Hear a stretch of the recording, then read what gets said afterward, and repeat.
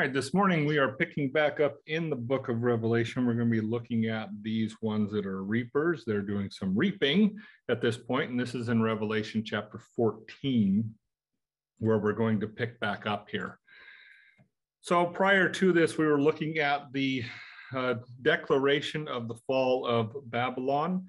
So they're declaring, that is, a messenger is declaring the fall of Babylon.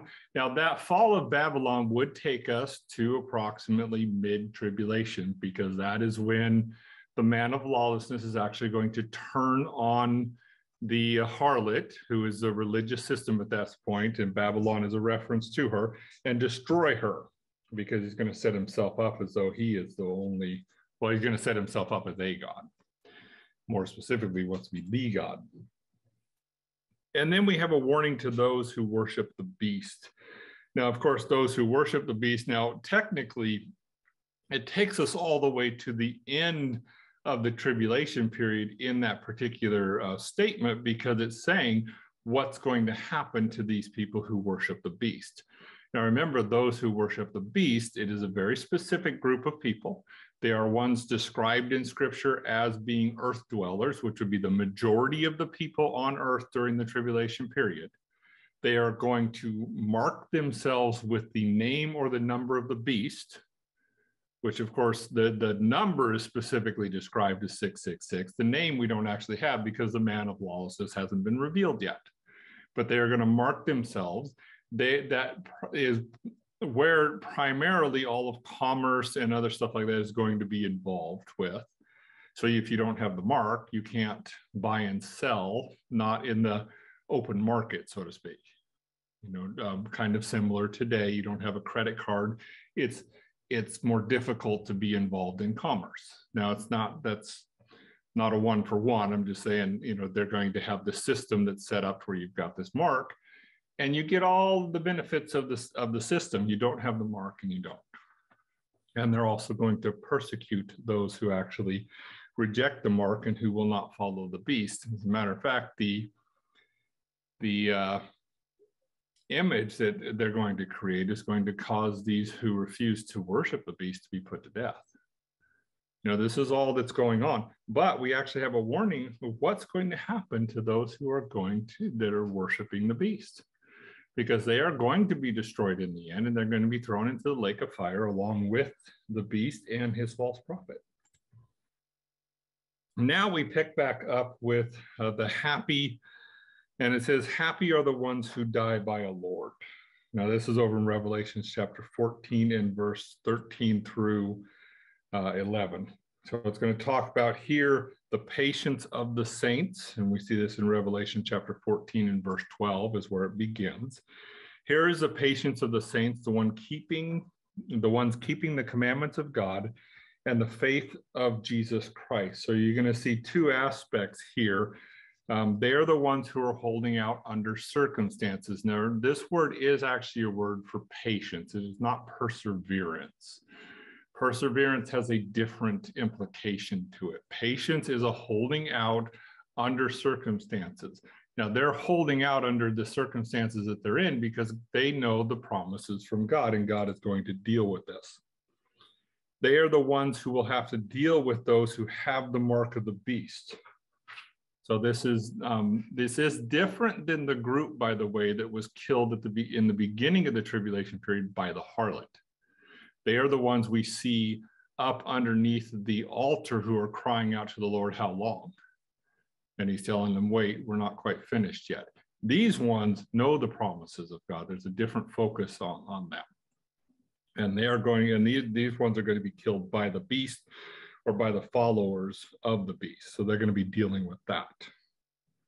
And Scripture does talk about this. Revelation 13:10 talks about the fact that there will be those who go into captivity.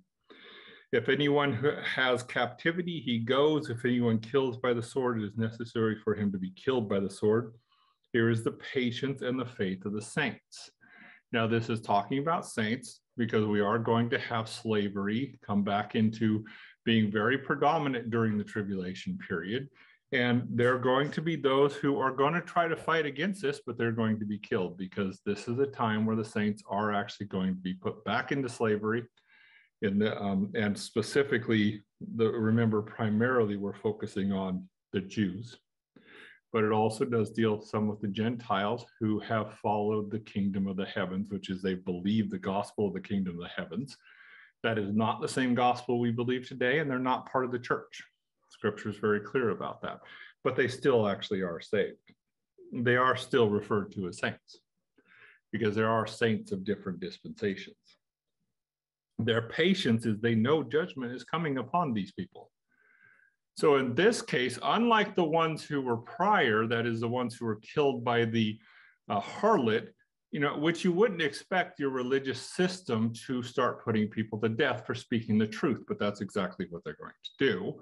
These ones, completely different attitude, where these particular ones, they're going to know judgment is coming and they're going to be patient in that. And that's what they are to be doing, is being patient. These are the ones who keep the commandments of God. Now, the commandments of God here would go back to the 10 commandments in relation to what God has commanded them. And then we also have, and the faith in Jesus. So we have Jews. Again, remember, primarily we're focusing around the Jewish nation again at this point. We have those who they're following the commandments of God and faith in Jesus, which means they actually believe in the resurrected Lord. They're going to have that faith. Remember, the message at this time during the tribulation period is the message of the kingdom of the heavens. We had that message before. Jesus came preaching the kingdom of the heavens. He wasn't preaching salvation by believing that Christ died for your sins, was buried, and rose again on the third day. When Jesus was here on earth, that wasn't revealed until really right before his death, where he revealed a lot of stuff to the disciples, but they didn't understand it until afterwards. So he wasn't presenting that. They will be proclaiming the resurrection of the Messiah. Because again, we're more Jewish centered in what's going on. The kingdom of the heavens relates to Israel and the coming of the Messiah for Israel, and Israel taking the land that was promised by God in possession. But we also have a resurrected Messiah, and they're going to know about that. Then we get into verse 13, where we have the happiness of the dead. Revelation chapter 14, verse 13 says, I heard a voice out from the heavens saying, right, happy are the dead, the ones dying by a Lord from now. Yes, says the Spirit, in order that they should rest out from their toil, for their works follow with them.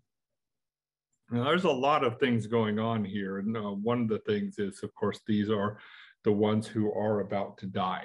And this puts us right at the mid-tribulation point, where these people are going to face death, and that death is going to bring them happiness. And why would death bring you happiness? Look at what's going on at this time. Now, we already have the earth in chaos at mid-tribulation. Just before mid-trib, we're going to have a very massive war where Russia and her allies are going to be completely wiped out. And this is massive. We have famine, we have wars going on, we have people who are starving, we have some of the trumpets that have already happened. So you've got most of your water is poisoned, and there's a lot of problems going on. And these people are going to be taken into slavery. And when they die, it's going to be a relief for them, because they're not going to have to suffer anymore. They're not going to have to suffer in their toil. Their work is actually done. They will be killed by their masters, or a master, or because it does actually use the word Lord. But remember, our word Lord in the Greek is actually a word that context is really important to pay attention to, because it can specifically refer to a person that is in a position of being a master. Or it can, in context, specifically refer to Christ, who is our master. As a matter of fact, when it's using Lord, that's what it's focusing on, is somebody who is your master. That's where the difference when you're talking about Jesus Christ the Lord. Each of those titles has a specific meaning to them. And it's the same thing here. I know some of our translations say in the Lord, But when you go back to the original, there's no article there, and it's pretty clear that the instrument by which these people are being put to death is a lord. It's kind of interesting, actually, when you go back and you look through the book of Revelation, it never really focuses on like in the sphere of death. It's always talking about the agent or the instrument by which death comes. Almost always in the book of Revelation. It's very unique in that sense. And here it's the same thing. This is during the second half of the tribulation period. This is going to be happening, of course, because we are at this point after the harlot has been destroyed. The man of lawlessness is setting himself up as though he is a god in the temple in Jerusalem.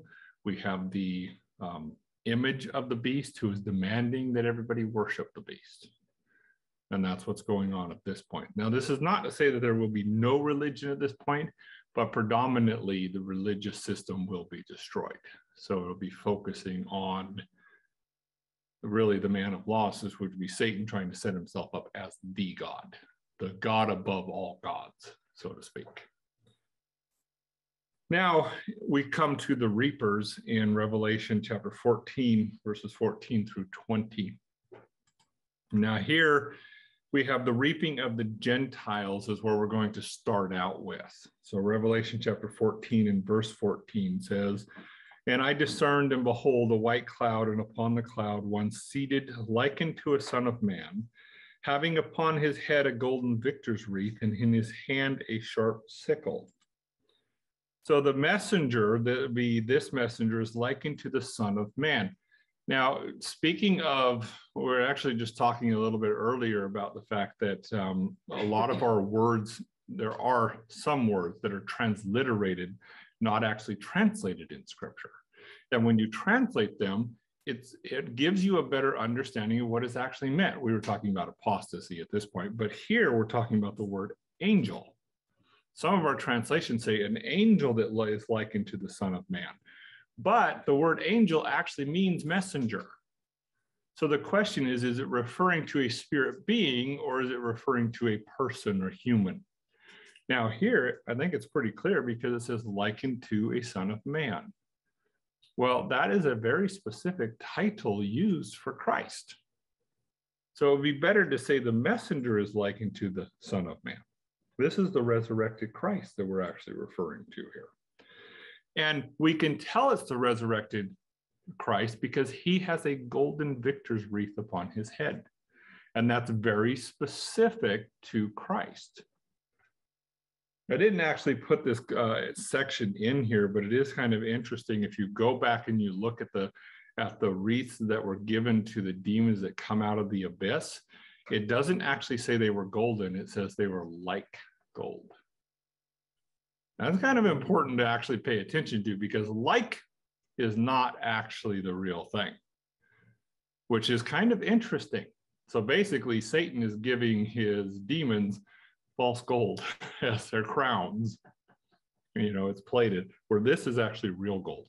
It says it is golden. It is a golden victor's wreath, and it's upon his head. Of course, it's a golden victor's wreath because he is a conqueror. He is the one that was victorious in his resurrection. He was victorious. So he's going to have this. He's going to be crowned with a victor's wreath because, of course, he is actually one who is victorious. And we see this over in Hebrews chapter 2, verses 5 through 8. It talks about this. Because the wreath, the victor's wreath, is for his work on the cross and what he did there. And he overcame a lot of things on the cross for us. But specifically, he overcame Satan and death, and he was ultimately resurrected. Hebrews chapter 2 and verse 5. 3 days later, he was resurrected. Let me be specific on that. It's not like he was waiting. Hebrews chapter 2 and verse 5 says, For he did not subject to angels the world to come. Now, in the context, I think angel is actually a good word there because it's referring to spirit beings and the world that's coming, concerning which we are speaking. But one has testified somewhere saying, What is man that you remember him, or the Son of Man that you are concerned about him? You have made him a little lower, or for a little while lower than the angels. Now, again, this is a reference to the Son of Man, and it's him. It's not talking about all humans. It's very specific. He was made a little bit lower than the angels, and you have crowned him with glory and honor, and have appointed him over the works of your hand, and have put all things in subjection under his feet. For in subjecting all things to him, he left nothing that is not subject to him. But now we do not see all things subject to him, but the reality is they will all be brought under his feet, because he is the one who is victorious.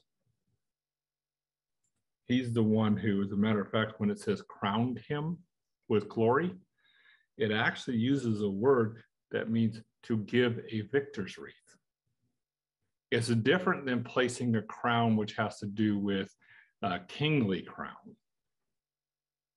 It's a different word. So it's a little bit hard to pick up in our translations because they just say crowned him with glory and honor. But it's actually, for lack of a better way of saying it, he gave him a victor's wreath of glory and honor because of what he did, because he was actually victorious, because of the suffering of death, Hebrews chapter 2 and verse 9. But we do see him who was made a little lower than the angels, namely Jesus, because of the suffering of death, crowned with glory and honor, so that by the grace of God he might taste death for everyone. Crowned would be given a victor's wreath, is what he was actually given.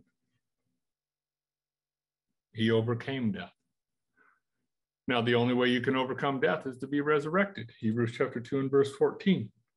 Therefore, since the children share in the flesh and blood, he himself likewise also partook of the same, that through death he might render powerless him who had power over death, that is, the devil. He was victorious not only over death, but also over the devil, Satan. Goes back to that promise that was given to Adam and Eve, where God said that the seed of the woman would crush the head of the serpent. And that's exactly what happened. He was victorious in that. Then we come to another messenger called out to, then this messenger is going to call out to the first messenger to reap the earth. Revelation chapter 14 and verse 15. And another messenger came out from the Holy of Holies, while crying in a loud voice to the one sitting upon the cloud, send your sickle and reap, because the hour to reap has come, because the harvest of the earth is ripe. Now, the time has come when the Son will request to the Father to give him the nations. That's what it's talking about here. Now, remember, Christ is still, and there would be Jesus Christ, does have a human nature. It's a resurrected human nature. In his human nature, he does not know all things. In his divine nature, he absolutely does know all things. And in working through his human nature, we have, and it's referring to one likened to the Son of Man, where an angel is coming out and telling him, now is the time. And that's where we get this. It's the reaping. And what is going to happen? The Son in his deity is going to turn to the Father and say, give me the nations. We see this over in Psalms chapter 2, verse 8 and 9.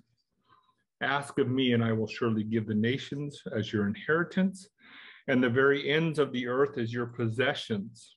You shall break them with a rod of iron, and you shall shatter them with like earthenware. And this is actually what it's referring to here. So this is, at this point, when we really understand what's going on, we have now jumped to the end of the tribulation period, where we have the second coming of Christ. And this is where this reaping is going to happen.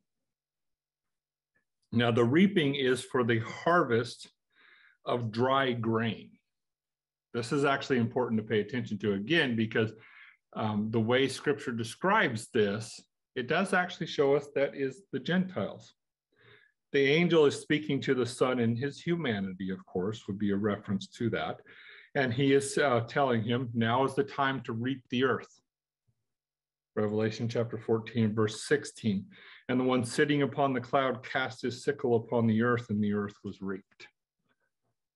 And now, of course, that's like very summarizing what's going on, but he's going to return and he's going to crush the nations. He's going to not destroy them, because some nations, that is Gentile nations, will be around during the tribulation period, or excuse me, the millennial kingdom period after the tribulation period, but he's going to crush them.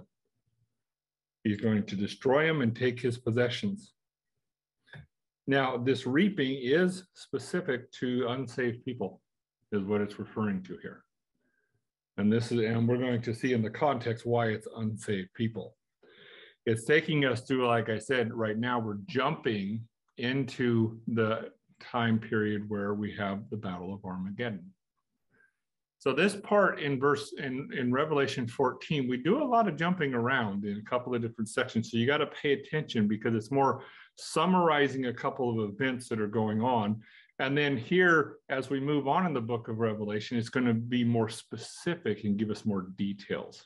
But right now, we're getting kind of a quick summary where the Reaper is going to come, and it's the Battle of Armageddon. And then we have the reaping of the Jews. So we actually have the reaping of the Gentiles and the reaping of the Jews at this time. Revelation chapter 14, verses 17 through 19. Now another angel comes out of the Holy of Holies with a sharp sickle. Revelation chapter 14 and verse 17 talks about this. So we have the Son at this point. He is reaping the earth. And at the same time, we now have another messenger coming out of the Holy of Holies, or you could reference it as an angel, because obviously it's very clearly referring to a spirit being. He's coming out with a sharp sickle. This is not Christ. Okay?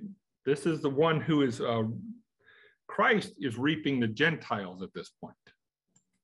And that's what he has been, that's what's actually going on at this point, is Christ is actually reaping the Gentiles. We have another messenger coming out.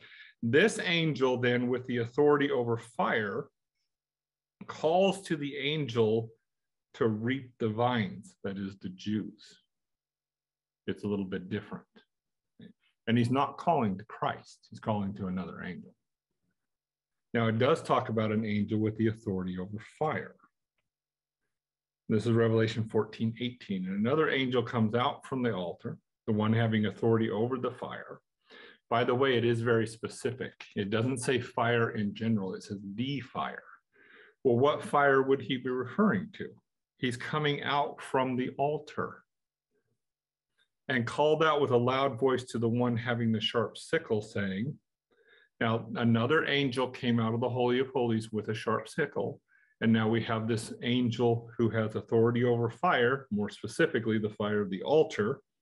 He's coming out and speaking to that second angel that has the sharp sickle. It's not talking about the Son of God. That is not talking about Christ here.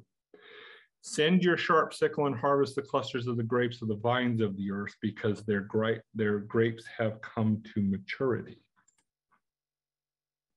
The angel having authority over fire, when we look at that, like I said, the fire is referring to the fire of the altar in the context. And that is actually really important, because there are other passages that talk about the fact that there are angels who have authority over fire, or an angel that has authority over fire, not the same angel is referring to. As a matter of fact, we see over in Daniel chapter 12 and verse 1 that it is Michael who actually stands up for Israel. Now, what's going on at this point? What is this reaping that's happening? This reaping is the reaping of the unsaved Jews, of the rebellious Jews. And we'll see that in the context here. So we actually do have Michael who is going to stand up in the last days. Daniel chapter 12 and verse 1. Now at that time, Michael, the great prince who stands guard over the sons of your people, will arise. And there will be a time of distress such as never occurred since there was a nation until that time. And at that time, your people, everyone who is found written in the book, will be rescued. The ones who are not written in the book are going to be destroyed. Now, Michael standing up for Israel is also going to mean those who are rebellious, those who refuse to accept God or follow God are going to be destroyed, because it wouldn't be a good thing for them to continue on with Israel, would it? They're not going to continue into the millennial kingdom because they don't actually believe the Messiah. They're really not what you refer to as Jews. Because remember, a Jew is not a Jew because they're born a Jew. It has to do with believing the promises of God. Vineyard always refers to Israel, by the way, where before we had the dry grain. The term specifically used of the harvesting was a harvesting of dry grain, where here we have a vineyard being referenced. Vineyard over in Isaiah chapter 5 and verse 1, and then we'll jump to 7, where you can see that this is a reference to Israel. So Isaiah chapter 5 and verse 1 says, "Let me sing now for my well-beloved, a song of my beloved concerning his vineyard." And you jump down to verse, well, actually, let me finish this one. My well-beloved had a vineyard on a fertile hill. Jump down to verse 7, it says, "For the vineyard of the Lord of hosts is the house of Israel." So it's specifically telling us that when he's referring to a vineyard, he's talking about the nation of Israel. And he's the one who's ultimately, in the context here, well, actually I can finish reading this. It says, "For the vineyard of the Lord of hosts is the house of Israel, and the men of Judah his pleasant plant. Thus he looked for justice, but behold, bloodshed, for righteousness, but behold, a cry of distress." But he's going to come in and he's going to destroy them. So the unsaved Jews, the rebellious Jews at this point, they're the ones who are going to be reaped. They are cast into the winepress of the burning anger of God. Now, this is why we know it's actually the ones who aren't saved, because those who are saved from the wrath of God. Wouldn't make any sense to save somebody and then express wrath to them. These particular ones are then cast into the winepress of the burning anger of God. So some translate it as wrath, but here it is actually a thumos is the term here. So it's a little different. "And the angel cast his sickle upon the earth and harvested the grapes of the earth and cast into the winepress of the great burning anger of the God." Winepress, of course, is talking about judgment at this point. Here we have Christ is stomping the winepress that the angel casts the rebellious Jews into. Now, again, going back into the context. Now, it does actually kind of switch in its concept here, because at first we have the reaping of the dry grain, but then it's described as a winepress. Why is it described as a winepress? Because of how they're going to be destroyed. Christ is going to come back, and it's going to literally be like a winepress, because it talks about the fact that there's going to be blood splattered up on his garments. And they're going to be splattered up on his garments because he's going in to stomp them. And he's going to destroy the Gentiles. Now, while he's destroying the Gentiles, the unbelieving Jews, where are the unbelieving Jews at this point? Or where predominantly are the Jews? They're predominantly in the wilderness. And an angel is going to go there, and he's going to cast any of those unbelieving Jews into the winepress of God's wrath. They're not going into the millennial kingdom. They're going to be destroyed. So here in the context, it's not talking about the entire nation of Israel. It's talking about unbelievers. Just like the reaping of the earth is not specifically talking about all humans on the earth at that point. It's talking about those unbelievers, the nations. He's going to come and he's going to destroy the nations. He's going to come and take it for his own. We have the trampling of the winepress then specifically referred to in Revelation chapter 14, verse 20. "And he trampled the winepress outside the city, and the blood came out of the winepress until the bridle of the horse from 1,600 stadium," would be the reference here. So now he, the one doing the trampling, that is, by the way, that's Christ. And yes, we as saints do come back with Christ, but we are not going to be involved in this war. We are going to stand there and watch the one who is victorious over death, victorious over Satan, the one who actually saved us. He's going to destroy those who oppose him. He's going to utterly wipe them out. Now it's going to start, this trotting of the winepress is going to start outside the city of Jerusalem, and it goes for approximately 180 miles. That's what the stadium reference there would be. When it talks about here, back over here, it says 1,600 stadium or stadii is a way of measuring. Of course, they're using a stadium as an indication there, which is going to give us approximately anywhere from 176 to around 180 miles, where we're going to have blood at point is going to be up to really the bridle of the horse. Now, it's not specifically saying for that entire time. It's going to say that there's, you know, it's the way that it's describing it as he's crushing them. They're actually going to be in the wine press. They're actually going to be blood up to the bridle of a horse because he's crushing them. He's destroying them in that way as he's actually returning here.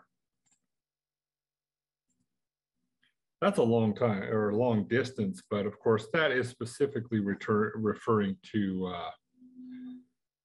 the Battle of Armageddon, where the Battle of Armageddon starts, because the nations are going to actually be brought up against him. And there, remember, we have at this point, and really as we go on in the book of Revelation, again, we'll see more detail about this, but we have the East and the West armies coming together. They're fighting, but then they turn because they see the return of Christ at this point, and they turn and they go to battle him, and he completely and utterly destroys them at this point. Now, this would be the armies are going to be destroyed, and he's going to take the nations for his own. He's going to completely crush the nations. The world system that we know today is going to be gone. He's going to completely crush it. So in this context here, we have happy are the dead who die by a Lord. Now remember, you know, in reference, and it is important to pay attention in Scripture, how it's actually using the word Lord. It's not talking about those who are in the Lord like we in the church are in the Lord. Because as a matter of fact, it never actually refers to the church as being in the Lord. When you hear in the Lord, or we have a reference in relation to the position of the church, where does it actually refer to? That reference is in Christ, in the resurrected, glorified one.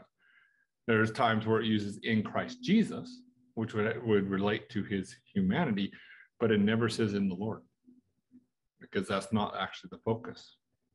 So understanding the way that the original language actually uses these things is really important, because we can see here it's not actually saying that these are Christians, because they're not in the Lord. And it is talking about the instrument by which they die. And this, at this point in mid-tribulation, this is going to bring relief for these people, which is why they're going to be happy. Their toil is going to be done. Now, you can see that they're working because they have patience. You can see that their toil and their work that is actually being done at this point is because of the patience in relation to the promise that they know God is going to judge these ones who are doing the wrong at this point. So a little different than the ones who were killed by the harlot, because they really, as you can see in the way that they respond, the ones under the altar, they really didn't seem to expect to be killed like they were. It's like they were the ones trying to do things that were right.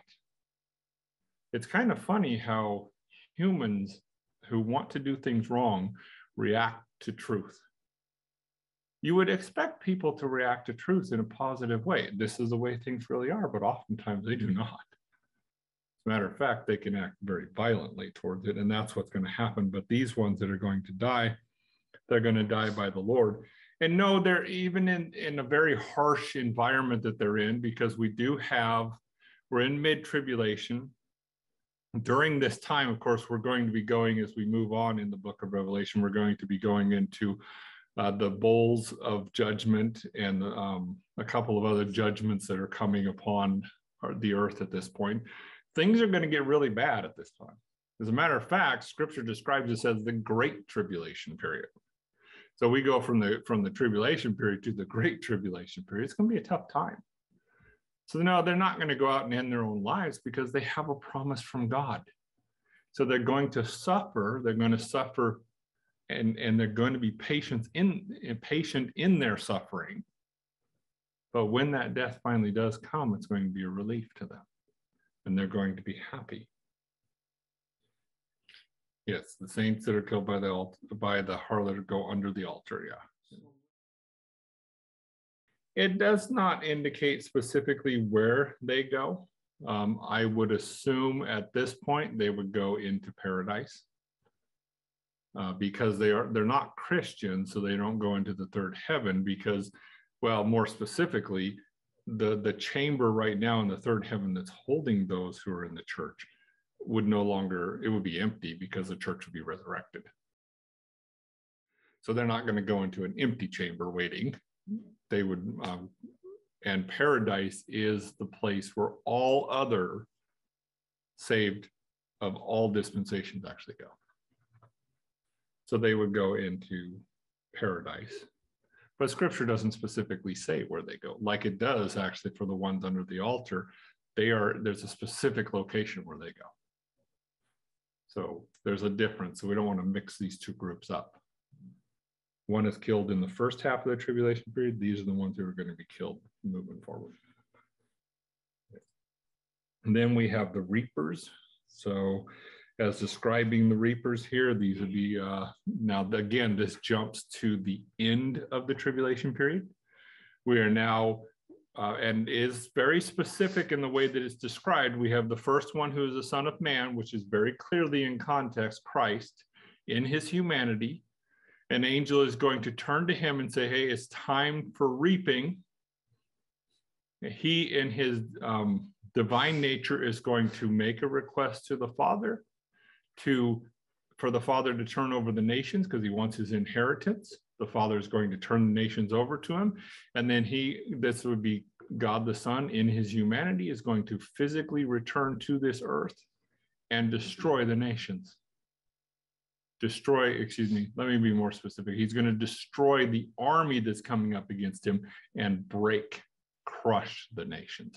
We're not going to have a world system anymore, but we will actually have nations that are not Gentile, or nations that are not Jews, that is Gentiles, in the millennial kingdom. Okay, that will actually happen. And then we have during this also a second reaper who's coming out.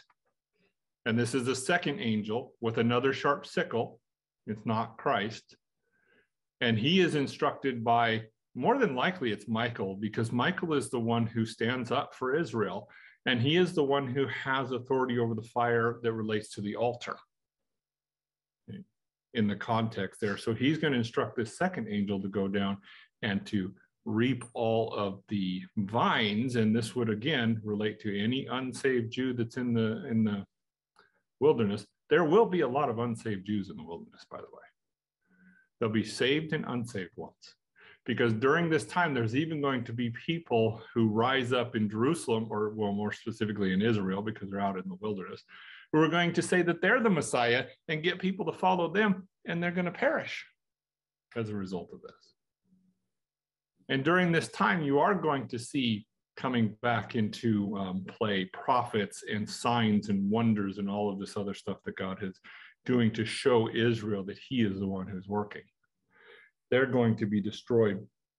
They're going to be thrown into the great wine press. And of course, that's referring to the Battle of Armageddon, where Christ is going to come and he's going to take what belongs to him. So the angel, like I said, is specifically the first one, the first messenger that's likened to the Son of Man. He is actually Christ. The second angel which is not Christ, because he's not likened to the Son of Man that comes out of the Holy of Holies. He is the one who's going to cast these rebellious Jews into the winepress, along with the Gentiles at this point. So that's where we're at here as we come into the end of the book of, or into the chapter here in Revelation chapter 14, where we have the reapers and then the 200. I know some scripture, or actually some reference it as 200 miles, but I think if you actually count out a stadia, it's like 180, 176, 180, somewhere around there. I don't think the extra 20 miles or so is going to matter, because it's going to be pretty bloody, you know, because Christ is going to respond with their violence, with extreme violence, and he's going to destroy them. And of course, we're going to have the setting up of the millennial kingdom, but the book of Revelation is now going to shift, and we're going to start getting a little bit more detail on some of the things that are actually happening. So like I said, the chapter 14 kind of jumps us around a little bit, and we got to pay attention, because most of it's kind of a summary. But the first part starts out with the eternal gospel, and then we jump from the eternal gospel. Well, actually, we specifically start out with the 144,000 who are singing. That's at the end of the tribulation period. And then we have the eternal gospel, which is in the context, I really do believe that that's referring to the gospel during the millennial kingdom.